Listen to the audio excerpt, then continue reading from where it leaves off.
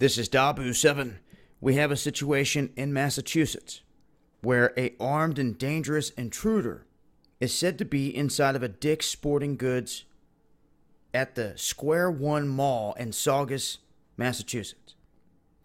They are saying that officers have arrived at the scene at this Square One Mall after reports of a break-in. Now they're urging people to avoid the mall, the whole area at this time, as it looks like an armed individual is inside. Maybe he was trying to break in, got caught, fled inside of the store. That's where he's trapped at the moment. But police are telling people not to enter the mall, not to come anywhere around it right now.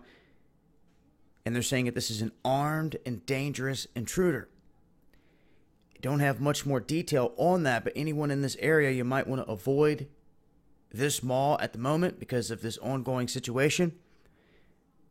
Thus far, I have not heard any reports of shots fired or a name given. But if I get that info, I'll keep you guys posted. Wanted to make people aware of this.